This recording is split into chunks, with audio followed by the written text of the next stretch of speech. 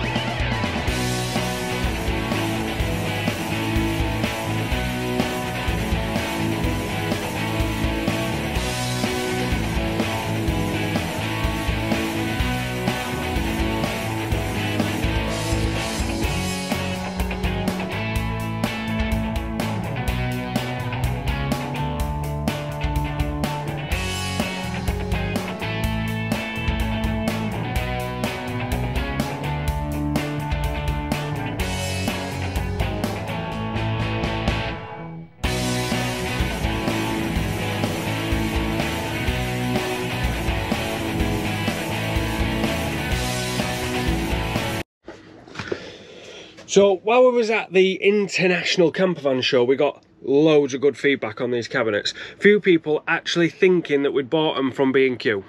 I don't know if that was a compliment or not. But anyway, our cabinets, if you looked in previous videos, are literally made from scratch and then hand painted. When I told people that we painted them, they said, wow, you must have used really expensive furniture paint to get such a, a good finish across this. And the answer was no. You do not need expensive furniture paint, expensive lacquer, expensive undercoat, expensive primer to get a good finish. And I'm hoping that today I'm going to be able to explain to you how we did it to save you a few quid wasting money on expensive stuff that you really don't need. So anybody that follows us on Facebook or is friends with me personally on Facebook will have seen the trials and tribulations that we had when we first decided that we were going to paint these cabinets. We went out and spent not silly amounts of money, but we went out and bought things that really weren't required. The first one was something that we was recommended to through a Facebook page, which was Valspar Trade primer and undercoat. So this stuff is, you're supposed to paint this on first before you colour. I wish you had like heavy vision so you could feel how heavy this tin of paint still was.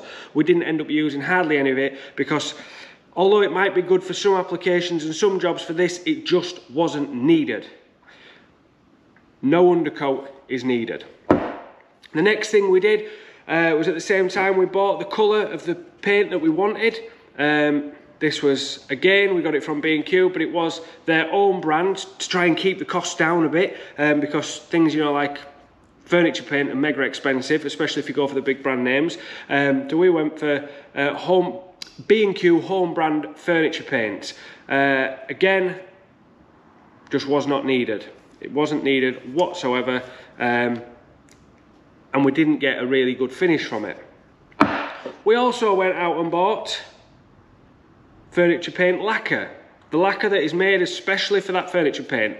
Streak it as you like. This was the worst lacquer we used. So my dad told me, and I should have listened, but I didn't, just use any paint you want, as long as it's matte. Make sure you use a matte paint. If you use especially a gloss, you're going to show up any tiny imperfections in your material, so don't use a gloss paint.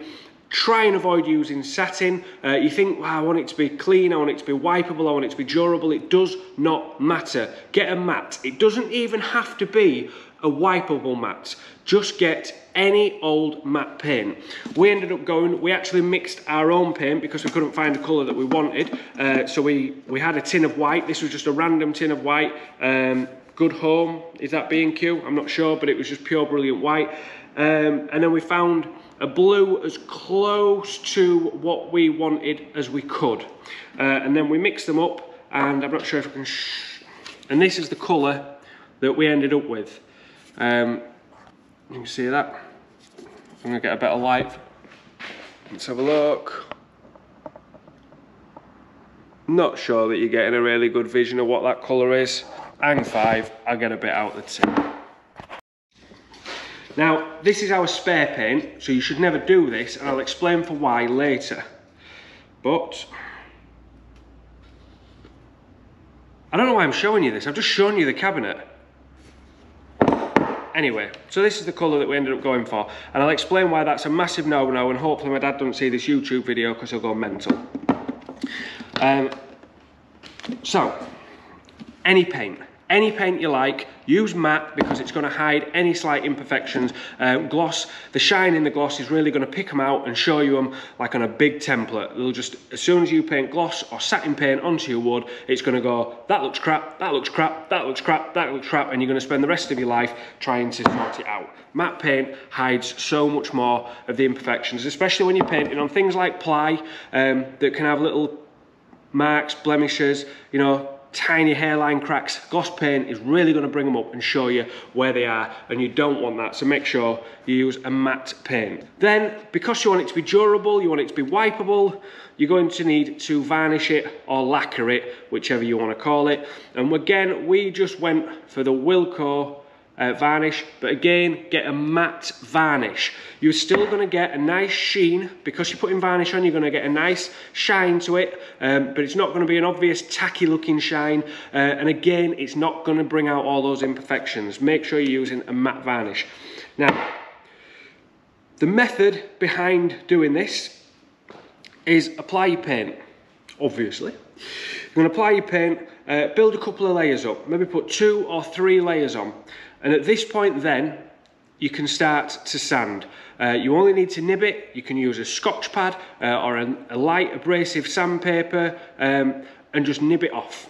Smooth it off, and then, once you've smoothed it off, you can then apply another couple of coats. Once you're happy with the finish, then you can go over and put a couple of coats of your matte, cheap matte varnish on. So to do our entire kitchen, we had to buy we bought a small tin of blue, which is obviously in the bin now, so I can't show you.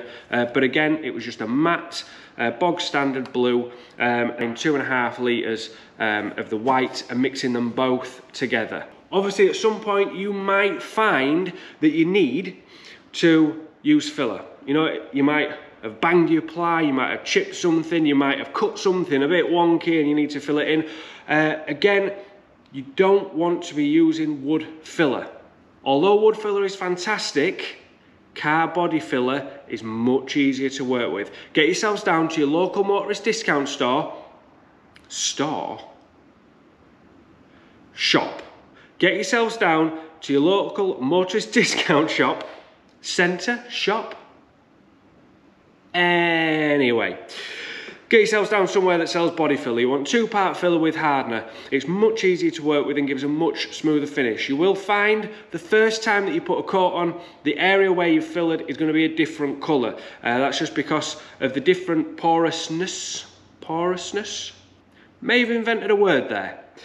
The different porousness of the filler and the wood. So it's going to soak up the paint quicker on your first coat, but then after that, it'll cover that filler, no problem whatsoever, and you're always going to be putting a few coats on anyway. Build it up, nib it off with some sandpaper or a Scotch pad, another couple of layers, and then put on your varnish.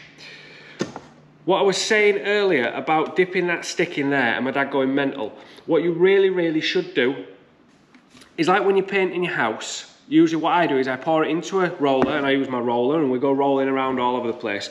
But when it comes to brush, especially if 2 people are working on one room, you then take the can. You don't go back to the roller tray with your brush. You take the can, you paint the can.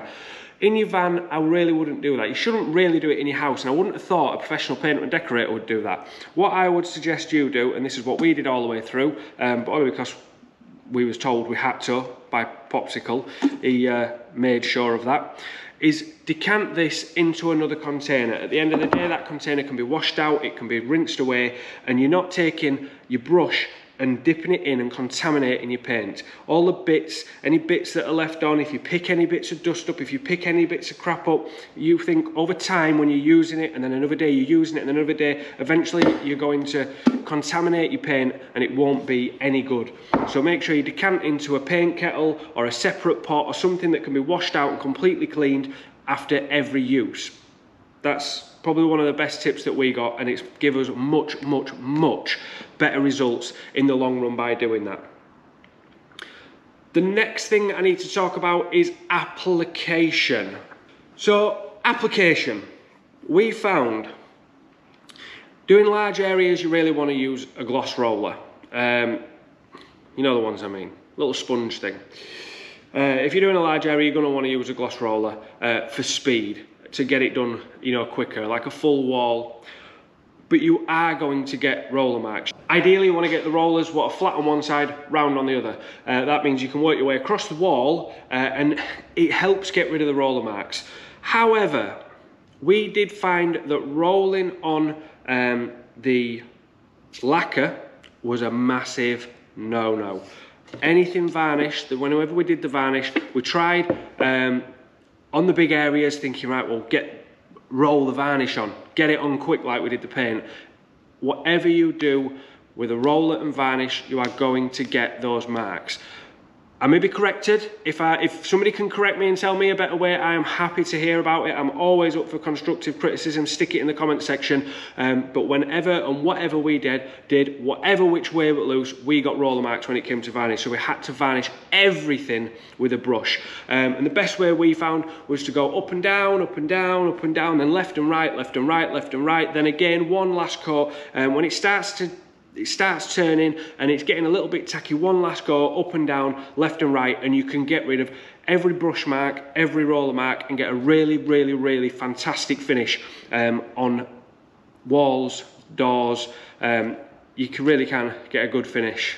So hopefully you can take the few little tips that I've given you there and go out and buy yourself some run-of-the-mill cheap paint and get your camper looking absolutely fantastic for next to no money at all, even if you got some paint at home. As I say, we already had some white, we mixed it up with a small pot of blue that we got from the shops, and we actually did that kitchen really, really cheap.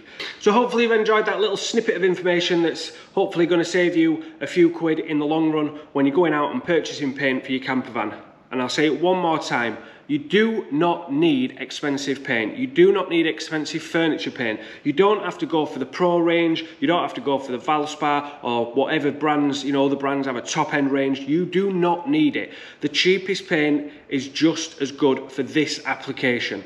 As long as you put a few coats on, nib it off with a sandpaper to get a nice smooth texture, and then layer another few paints, then layer another few paint, then put another few layers of paint on, and all is good. If you enjoyed the video, please, please, please hit the subscribe button. Comment below if you've got any questions whatsoever, like, share, and all that jazz. See you in the next one.